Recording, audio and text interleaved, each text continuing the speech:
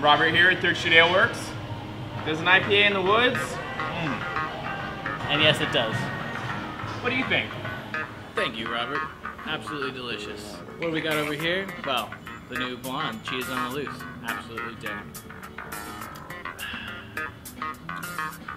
You guys want to try this out? Oh, thank you, yeah.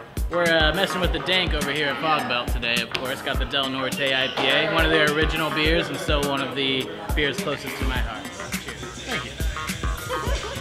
Very excited. This is dank.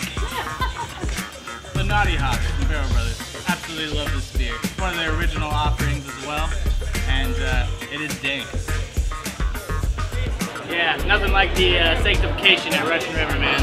One of my all-time favorite beers. 100% Brett fermented. A little bit of a light tropical flavor. This is the funk right here.